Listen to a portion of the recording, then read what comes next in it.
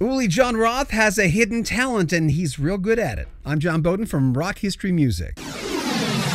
I like to ask a lot of musicians, if it wasn't have been music, what would you have done?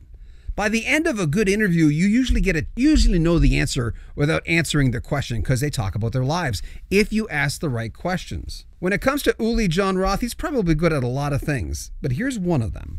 By the way, who designs all your posters and album covers? They're amazing. I usually do it myself because I love playing around with Photoshop, and I always go for a classic kind of look. I think I know my audience, and if there's a picture of myself on it, then I'm going for like some kind of classic guitar pose, which has a certain power and elegance to it, but you need good photos for that. But once you have a good photo, then the rest you have to really make sure that it all works well together.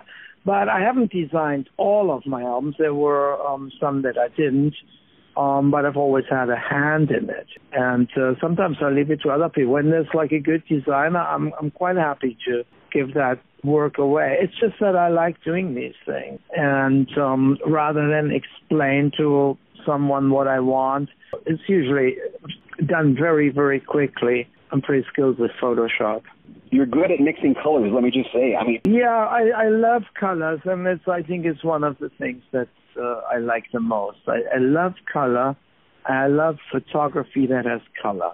I'm not so much a black and white kind of guy. I appreciate a great classic black and white photograph, but I personally always go for strong colors because they do the most for me, and it's the same in the music.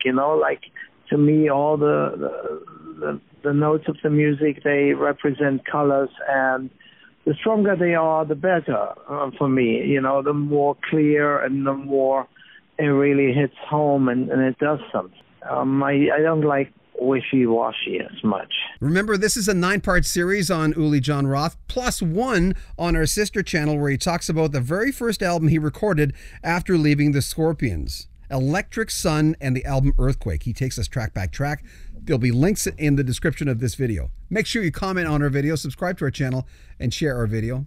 I'm John Beaudin from Rock History Music.